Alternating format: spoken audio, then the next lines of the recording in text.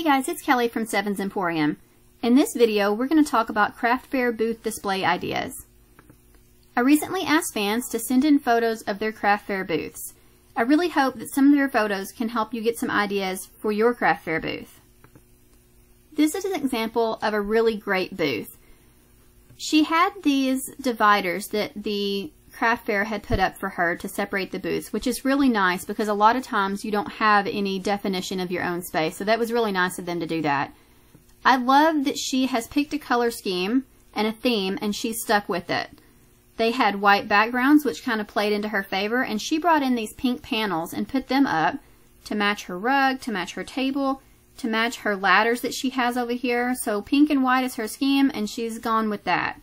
I love that she's chosen to do all of her signs in the chalkboards. That's a really popular idea, and it's really nice because you can change that out if you need to.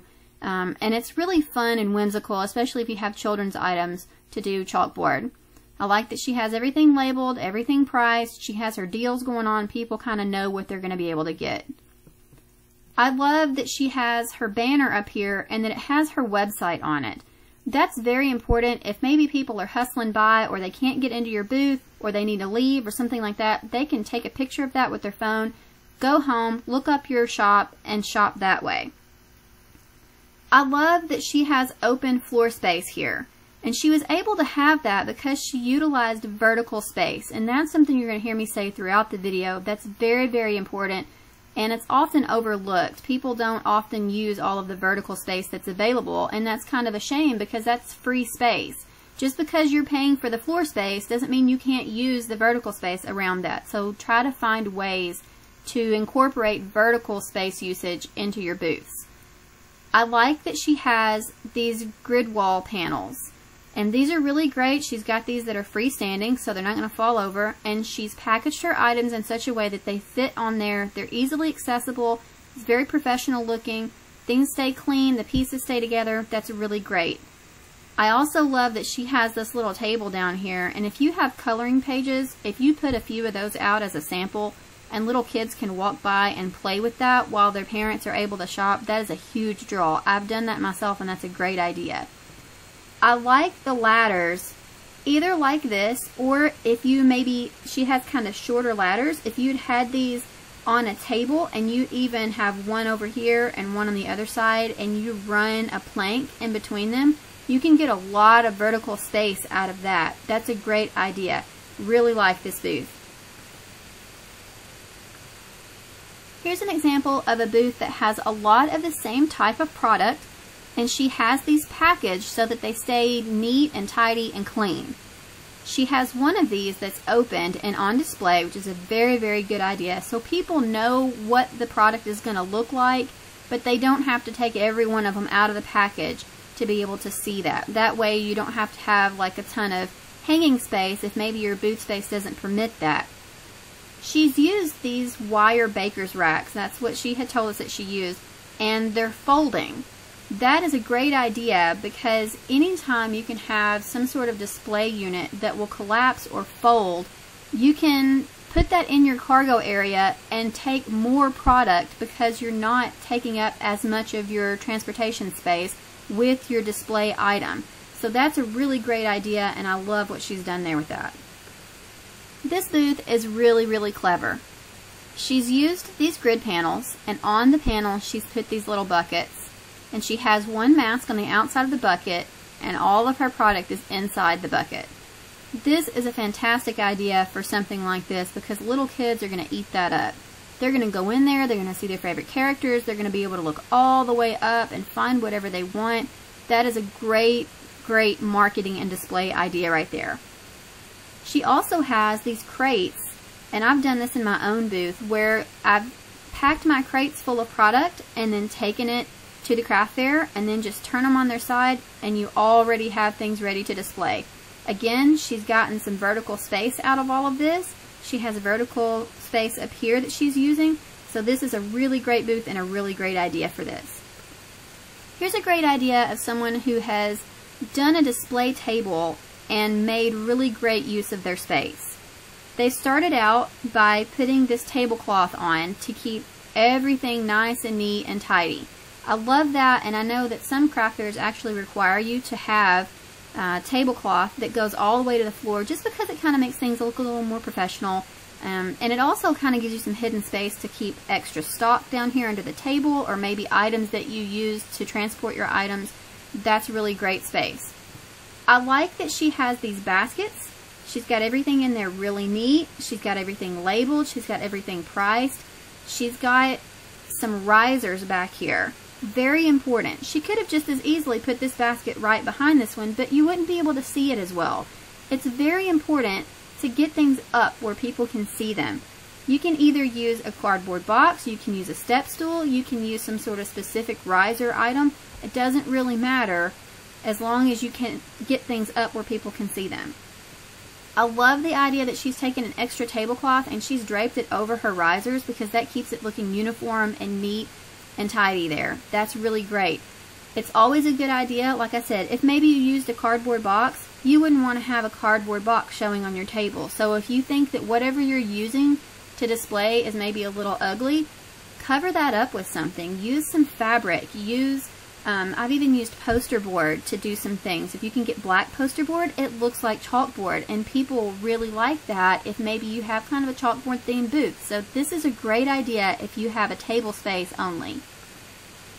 I chose this photo because she has used something that is often only used commercially, and this is a vertical hanging clip, and at least that's what Amazon calls it. And I really like how she has this suspended from a shelf, and she has her packaged product on these little clips. You can clearly see what she has. It's going to be easy just to pop one of those off. So that's a really, really great idea. If maybe you even had this at your register area where you're checking people out, that would be really great if you could hang some of these vertical hanging clips there. That'd be a great idea. Here we have another example of a table space where they have utilized vertical space on that. And I don't know what sort of riser they have going on with this, but I'm sure that you could construct something either with wood, or maybe you could even make like a PVC system and cover it with fabric so that these are like little hammocks in there. As long as the product would stand up, it doesn't really matter what you use, as long as it's not going to look tacky when people take product off. So you want it to look nice. But you gotta use what you gotta use, and it's kind of important for people to be able to see your product. So definitely take a look at what you've got and figure out how it looks best displayed. This is just very appealing to me because you see this as like a wall of hooded towels, and I would definitely go there and check out all those great towels. Here's an example of someone who knows how to display their product in a way that's really appealing. She's used these frames and probably stapled ribbon to the back of the frame so that she has a nice, colorful, fun place to hang these flower clips.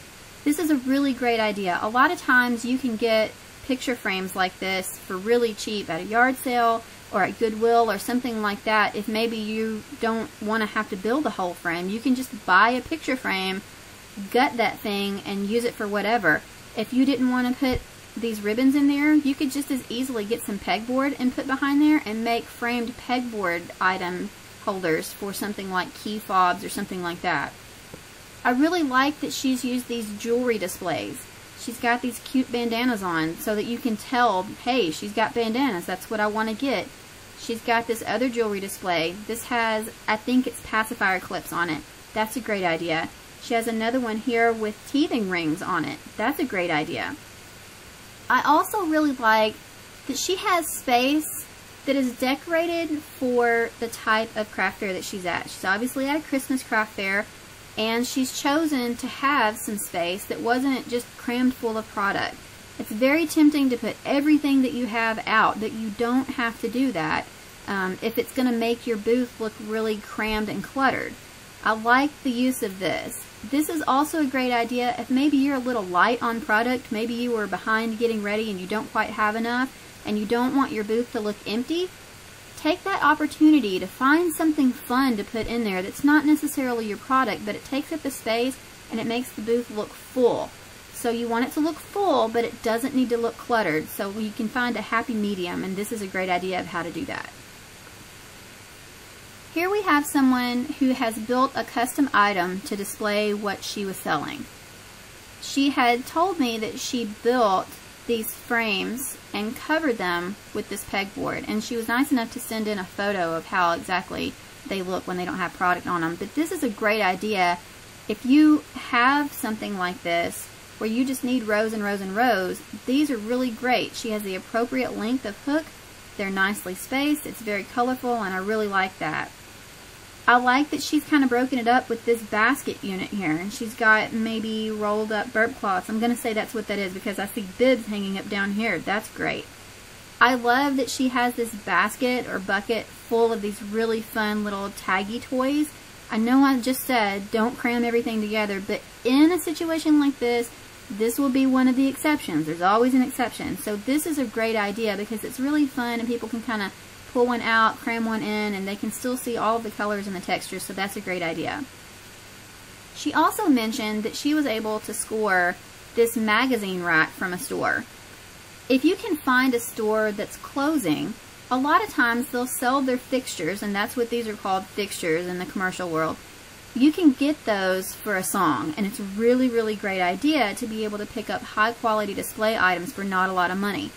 The legs on this will fold up, and this is pretty thin, and it will be easily transportable because it's lightweight and it's going to be compact. Here is the photo that she sent in of the framework that she built for her pegboards. And she said these feet will detach, and that way it's really flat when she wants to pack it up in the car. So that is a great idea. If you want to build something that's lightweight and portable, something like this is a great idea. I'm really loving the whimsical nature of this booth. Obviously it's Christmas time. They've dressed up in costumes. That's really super cute. They know what their product is and they know how to sell that. They have these racks. These are called spinner racks. And they have just these arms with little hooks. So if you have something like towels like this, or little things on hangers, or she's got doodlets down here in packages, those are really, really great ways to display those. And they go on the floor, they can flank your table. That's a great idea. I also love that she has used this little Christmas tree and she's loaded this thing up with all of these little key fobs. So that's a really cute idea for marketing toward the time of year. Here we have an example of an A-frame unit on a table that has been used to get height. I really like this because it's already on the table and then it's up even higher. So maybe if you're going down a hallway or down the road that the craft fair is on, it's really great if you can have some items up higher so they're over people's heads, so you can kind of look down the way and say, hey, I really like what's going on down there. I definitely want to go check out that booth. Great idea for that.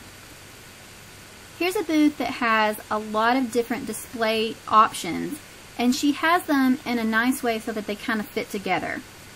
She's got these tiered units for her towels, which is great. She's got this revolving spinner pegboard unit for all of her little key fobs. That's great. She has items on the table over here. She has a riser right here with a stand where you can clearly see these bibs. This is really fun. You might even can use something like a coffee cup rack or something that you could display those on. Just because the product says that it's for one thing does not mean you have to use it for that. Get creative. Figure out clever ways to use things. I like the Her Science match. She's got what they are, how much they are. I'm sure she has some sort of deal going on. 1 for whatever, 2 for whatever. That's great. She has these grid panels back here with these hooks where she's got bags hanging up. She's got all of these little hair bows right here. She has this grid panel corner unit, and I think you can actually buy this on Amazon. It has shelves that go in that. So that's a really great lightweight option. These shelves pop off, it folds up flat, you shove it in the car or the truck and you're gone. I also like that she has made this really fun little whimsical banner up here. Anytime you can and kind of incorporate something fun into your booth, that's always going to be a good move.